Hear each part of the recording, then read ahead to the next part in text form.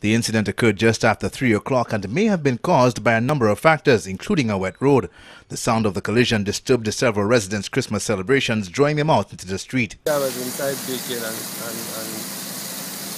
and I heard a bang and a squeak. So when I actually rushed outside, I could actually hear a crush, like and I realized, well, it has not occurred the first time, you know, like that indicated the pipe, it was burst. So I realized that the accident had taken place. So when I reached by the road, I saw a red Suzuki block the road in an angle where it was difficult for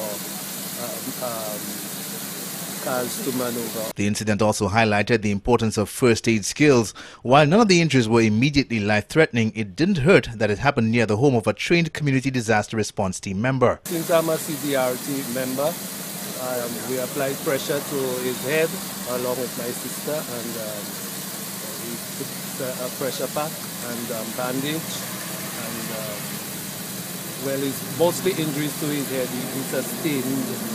The 3 occupants were transported to hospital via ambulance. For the DBS News World, Kendal, Burton reporting.